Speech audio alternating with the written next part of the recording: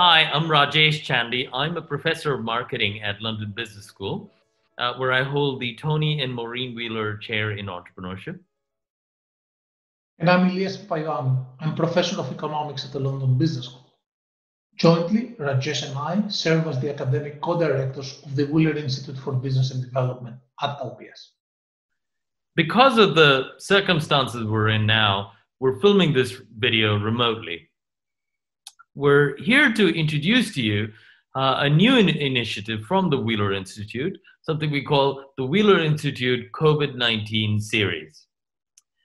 Of course, COVID-19 is a grim reminder that we're all linked together, no matter where we live, no matter what we do. The toll on health is already profound, and the economic and social toll is likely to be pretty high as well.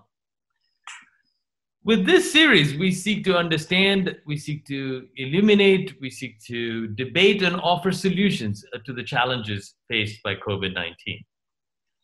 And we look at COVID-19, we view the situation surrounding it from the perspective not only of those leading giant enterprises and governments, but also the perspective of those eking out a living in the world's most underprivileged communities. In the next weeks, we will bring together knowledge, insights, experience, expertise of our extended community, London Business School alumni, London Business School students, our colleagues, our collaborators across the world, and exchange ideas in an effort to foster and better harness the power of business for good. Our approach will be based on three pillars. First, we will take a global viewpoint. COVID-19 has made it apparently clear that we all live in an interconnected world. Therefore, we seek contributions, insights, and ideas about developing markets, our traditional focus, but also developed markets as well as low-income countries and frontier economies.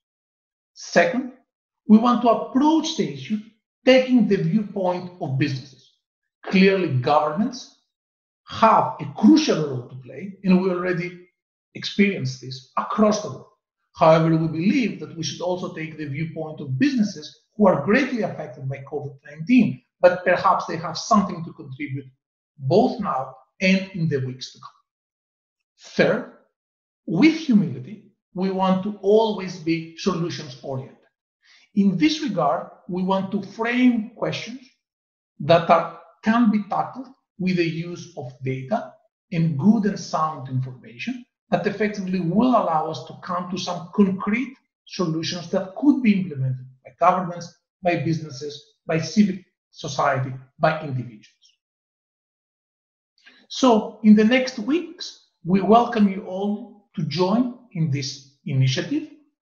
We urge you to focus and follow us at the Wheeler Institute for Business and Development website and dedicated blog. A lot of the material will also be published and posted by LBS main website. We also urge you to follow us on social media. You can also reach out to us with email. And most importantly, we want to hear from you.